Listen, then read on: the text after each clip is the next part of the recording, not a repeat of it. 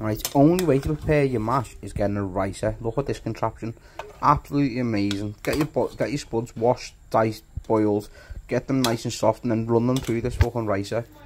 Easy, just squeeze it out, yeah, like that, and just watch how it comes up. Just keep on watching for a second, yeah. Go on to the next clip now. 1 second, sorry about this, yeah. While you're waiting and waiting, just give me a little follow there. New account, I want to get live, and I'll do loads of cooking tips live. So here we go, get ready for this. Look how fluffy this comes out. Absolutely amazing, just like rice. That's why it's called a ricer. Get one, no other way to do it.